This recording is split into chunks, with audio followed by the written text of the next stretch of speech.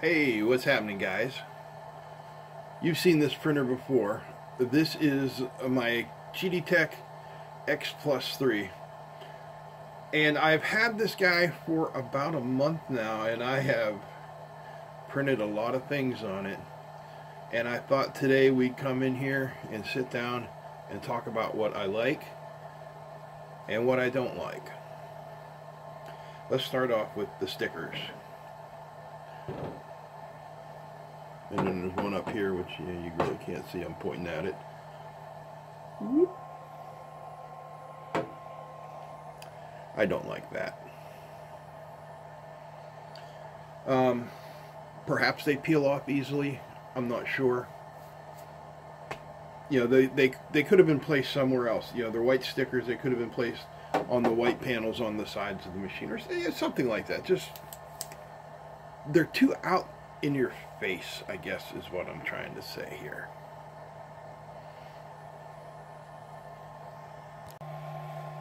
Alright, so here we are looking at the front interface, which is rather nice for the most part, but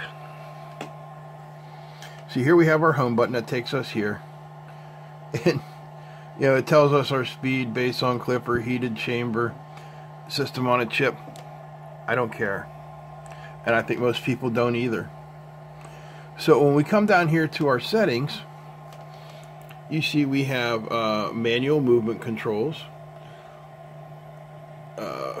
filament loading controls, calibration controls, network setup controls, you know, all this good stuff. Whoops, wrong button. But I would like to see a prepare to print or something along those lines button on the front here. If I want to preheat this, I have to go settings and load, and then come down here, hit this, and you know, put in a temperature that I'm looking for. I found it, and it's okay. And you know, to be honest, most of the time you're probably not going to use this being a clipper printer, but I would like to see that on the front. You know, a prepare, preheat, a button somewhere along those lines. Now, keeping with the just slight annoyances theme, we're moving to the back of the printer. There's the USB drive where you can, you know, put a USB stick in with your file. It is, you can see this printer is quite long. It is the length of my arm to get back there, and unfortunately that is also where the filament is hiding back there. Hang on, I'll give you a better view of the filament. Yep, there's our filament dry box on the back of this really large, heavy printer. So, you know, if you need to move it out to change the filament, that can be somewhat annoying. All that being said, those are my major annoyances with this printer. Alright, I got the camera about an arm's length away from the printer. It is on, it is idling. I'll even open the door so that you can hear the sound. This is the sound level when it's idling. You know, there's going to be some machine sounds when the tool head is moving. But even when the fans are blowing, it doesn't get much louder than this. This is pretty much it. So I really like that it is a relatively quiet printer. Let's see, I'm going to home this thing and move, you know, the print bed's going to move up here.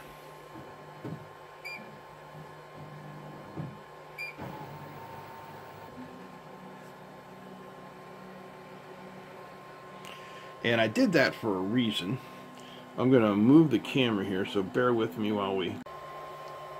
Okay, now that we have the build plate up in the air, you see the fan looking little guy back there in the back?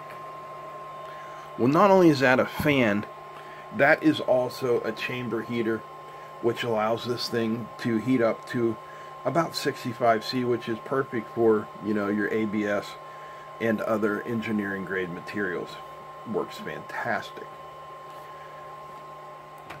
I haven't been able to find any literature on this that says whether or not there is an active filter or some sort of charcoal filtration, but I have printed plenty of ABS on the X Plus 3, and I notice a slight smell, and I am pretty sensitive to smells, especially since I had COVID. I'm even more sensitive. It is not at all overpowering or cloying or annoying. So they've done a really good job of containing the aroma of 3D printing here, and that's a good thing. Another feature I like here is the file system that retains your previously printed files. You know, if you're doing production level printing, or you know, you're printing a number of things and you don't want to run back to the computer or whatever to reprint, you can just come down through here and check what it is. You know, here's one that says Qidi X Plus 3G. I'm like, is this the one I was thinking of? So you can touch it and it will bring up the preview of it, and it will tell you this is going to take about 12 minutes to print. It's going to use 6.8 grams of filament, 2.3 meters. This was sliced for PLA, and do we want the bed level or not? And you know, if we have everything we want there, then yeah, we can just go ahead and say print, or oh no, that wasn't the one I was looking for. And you know, we can come back through here. Which one was it? No, that's the one I thought it was. But no, that's not it. Is it this one? Yeah, that's the one I was looking for. And then you can print what you want.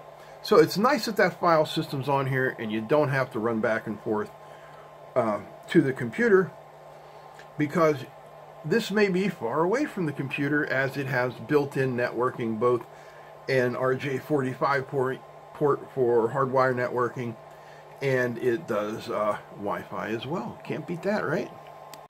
Alright, coming down over the top of this here big boy, you can get a look at the insides, and you can see the hardened steel rails. You see I got some grease on them there. The belts. And here is the print head, and if you want to remove the cover, it tells you here, lift it up, and then it will just pop off. Yeah. Once you get it up, it's there we go, a bit difficult to do with one hand. But now we can get in there and have a better look. Hang on, I'm going to change the views for you. There we go. Now you've got a better view of the print head here. You can see the extruder body up here and the hot end down here, which is simply removable with a couple of screws, which makes it really nice. And let me show you the reason for that. So the reason for that is this printer actually comes with a separate hot end that you can bolt on. One hot end is hardened steel for abrasive materials. The other is a high temp hot end, and you can switch them out quite easily as needed. Now, one other thing here I did want to mention is that this reverse Bowden tube that goes, you know, through the back of the machine and out to the filament box on the back is a pain in the butt. So when I'm loading or unloading filament, I'll generally press the little release there and pull that guy out. It just seems to work a lot better for me when I can actually see the filament coming out of the end of the tube. Then I can feed it into the extruder, then I put it back in. It's just more comfortable for me. Other people may be more comfortable doing it different ways, but I did just want to point out that one fact. So I uploaded a file for us to have a look at, the 3D Benchy, you know, the most famous 3D print of all. We've sliced it in PLA. It's getting ready to print, and I just wanted you guys to see here. Printing with an enclosure may cause high temperatures and softening of filament, leading to clogging, so please open the top cover and keep it ventilated. Yes, yes, I will. So our Benchy is getting ready. I'm going to get the camera in place and we'll get ready to watch it print very quickly. I'm not going to make you watch the whole thing. It should take, as you can see there, about 29 minutes. And you can see once this thing goes into print mode, you have a really nice interface. Starting in the upper left there, that is extruder temperature. Below that is bed temperature, which is currently being actively heated. You can tell it's red. Below that is chamber temperature. Below that is your offset and your lights. Over here, we have print speed at 100% of what is sliced. We can make it faster or slower. We have extrusion percentage. We can, go more or less. And we have our 3 different fans that we can control. Very nice information setting. And then, of course, we have a stop and a pause button. Alright, it is almost ready to print. The bed is at 60 degrees. We're just coming up to 200 to get to 210, and it is going to start here in just a second. 208, 209, 210, 11, 212. Now it's stabilizing to 11, and we're ready to print. So we're not going to sit around for the whole thing, obviously.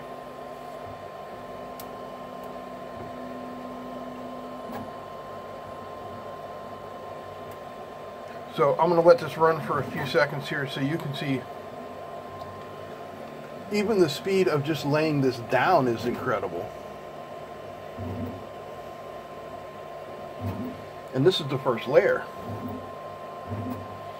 So I'll be back when we're a few layers in and you'll really get to see the incredible speed of this thing. Well, we're not very far in. 2 minutes in, and you can see she is seriously turning and burning. Alright, hang on, I'm going to move you.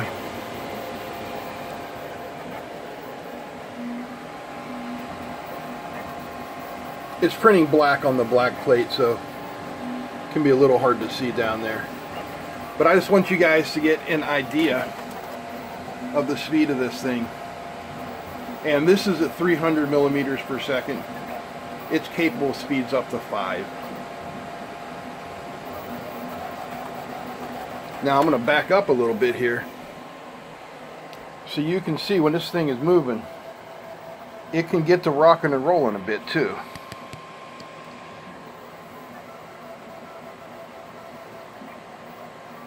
See a little bit of shimmy shake when that acceleration bounces from one end to the other. But all in all, other than those few minor gripes I have, this has just been an absolutely fantastic 3D printer that is way beyond my capabilities of using. Like, I've printed ABS, ASA. I tried nylon. I was not successful with nylon, but I believe that to be my problem and not the Qidi Tech problem. So I will continue to play with this and make interesting things and enjoy this. And Qidi Tech also now has Prusa Slicer profiles on their website. So if you are a fan of Prusa Slicer, you can download the profiles on Qidi Tech's website. I'll put a link to it down below, along with a link to Z-Banks. I want to thank Z-Banks again for providing this, along with Qidi Tech, and I want to thank you guys for watching. Please don't forget to like, share, subscribe, and if you're not a patron yet, check that out. $1 a month keeps the channel going.